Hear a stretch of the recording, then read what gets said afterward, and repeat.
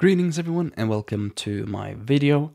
Soon tax season will be upon us and I'm going to show you how you can find the right statements for your tax report from Binance.com. Now there are a lot of exchanges out there, but I'm going to show it on Binance because I prefer to use Binance. And if you don't already have an account on Binance, use my referral link below and you will save 20% for a lifetime on fees.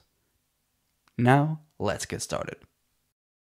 So with Binance, there are two ways to get your reports. One is via a spreadsheet in Excel or Google Spreadsheet, or you can do it via API. I'm going to show you both. So what you have to do is go to Wallet and select Overview. You can select Transaction History here on the left. Here you can select Generate All Statements. Here you can select the range, the accounts, and what type of coins you want. Select Generate. Binance will then send you an email when your report is ready. Then you can select Download here. I've already done that. And here is my report. What I have to do is go to Data up here. I can select either from text or from CSV. So I'm going to do that from text, select that document, select get data. Here it says that I need some type of indication to separate the columns because as you can see here, all the information will be in one column. I select next, I select comma because that's what Binance uses. You can see here, then it gets separated. I select finish. New page, and OK.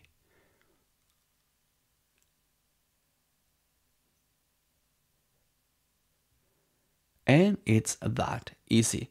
From Binance, generate report, insert the CSV file into Google Spreadsheet or Windows or Microsoft Excel, sorry.